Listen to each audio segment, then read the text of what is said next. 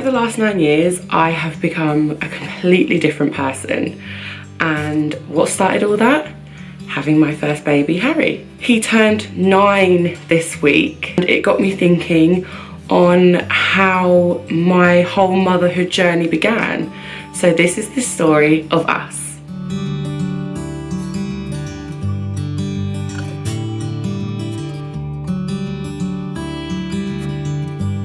My God, where do you start?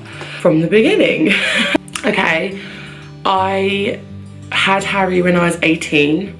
There was never a moment during my pregnancy where I thought, I can't do this, or I was nervous. I completely and wholly thought, I've got this. I don't care what anyone says. I don't need any help. But then on the flip side, you had Ali, who had never been around babies, didn't have any baby cousins.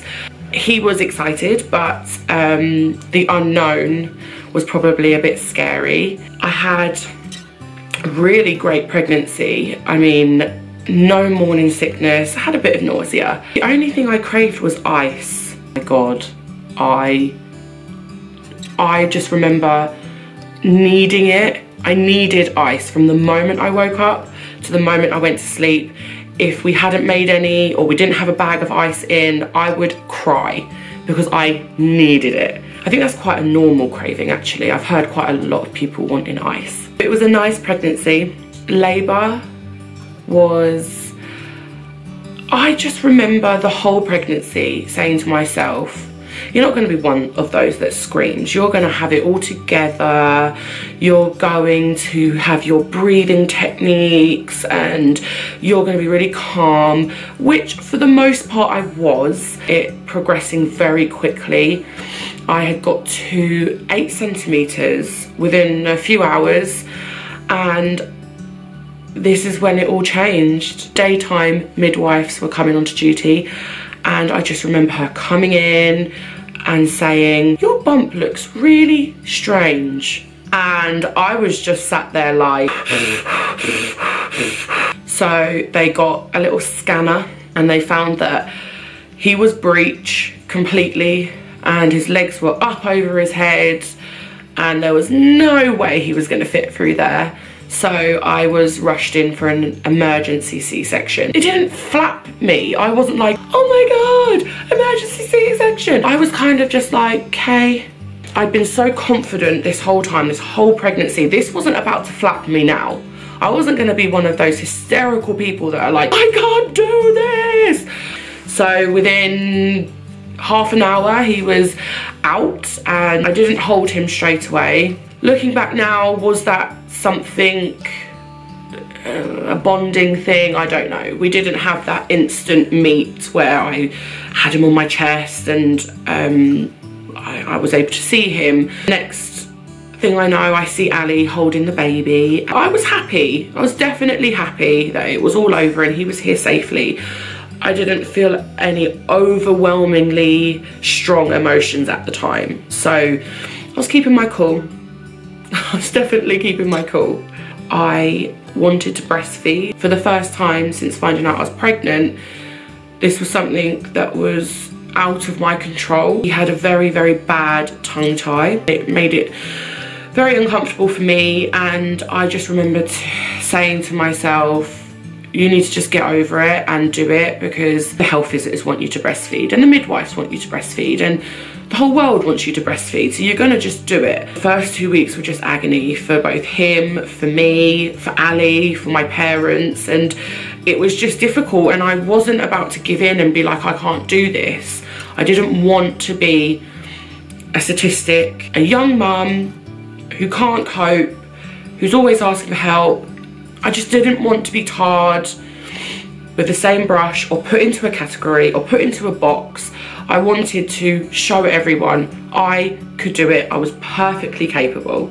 He had his tongue tie and everyone was reassuring me, he's gonna be fine, he's gonna latch after this. Well, he didn't. That was the first time that I had to admit defeat and say, this isn't good for him, it's not good for me, he needs to go on to formula, and that broke my heart. We lived with my parents for 8 weeks, which was nice. I was still recovering from having the C-section, and it was nice to have that extra support. Eventually we found our own place. For any 18-year-old, moving out and having to pay your own bills and get your own food, that's a big thing. Add a baby on top of that, you would have thought that that would make me nervous. No, no, no.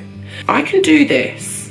I'm good. First time I realised that I might actually be feeling something a little bit darker than I was letting on was when we took Harry for his first holiday, just me, Ali and the baby. I started to crack big time. Even then, I didn't truly understand what I was feeling or why. And we got there and it was stupid o'clock in the morning. It was like 2 in the morning. And I remember walking into this chalet and just being like, there isn't a travel cot here. Something inside me just snapped. I was just so upset. I was like, why haven't they put a travel cot here? They knew we had a baby. The next thing that just pushed me over the edge was my phone not working. I couldn't contact my mum, and I kept saying to Ali, she's gonna be so worried about us. She's gonna be so worried. Looking back now, I actually think it was me.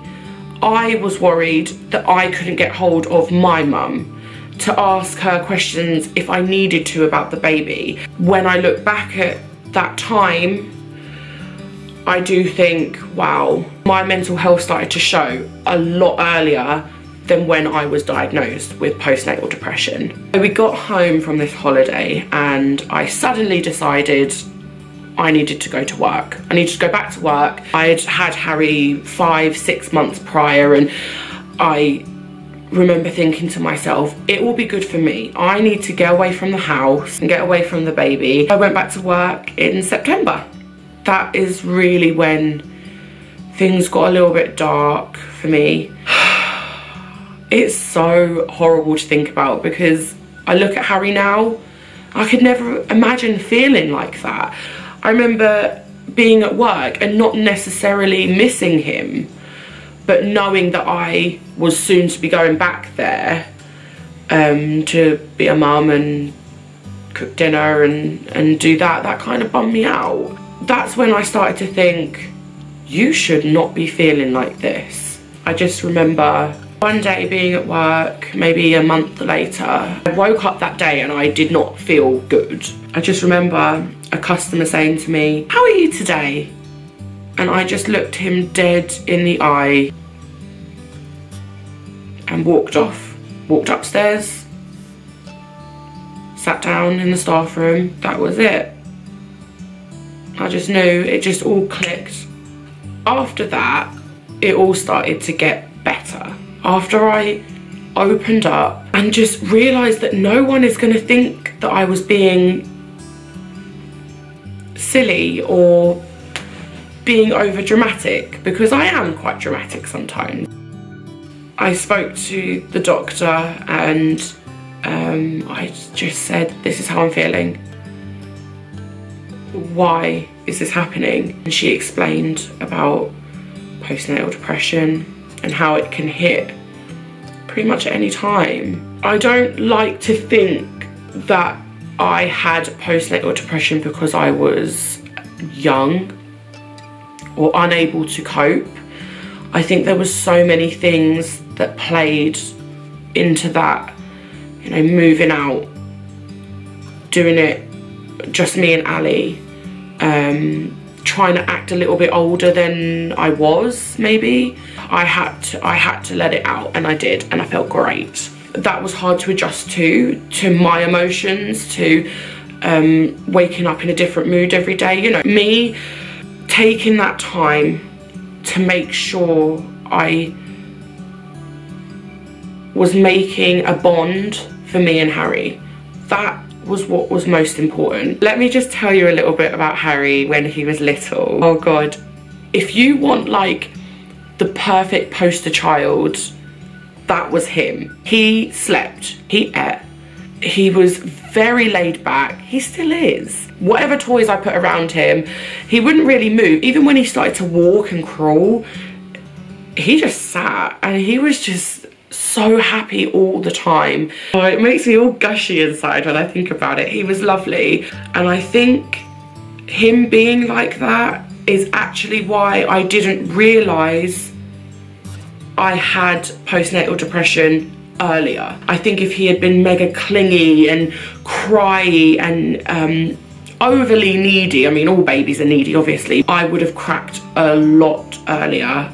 And so every year on his birthday, I do get quite emotional, and I always reminisce about how my motherhood journey started and how our mother and son relationship has evolved. He really is such a special boy, not being biased or anything. He's incredibly handsome and smart and funny and silly, and he is so patient with his brother and his sister, who can be a bit of a handful sometimes.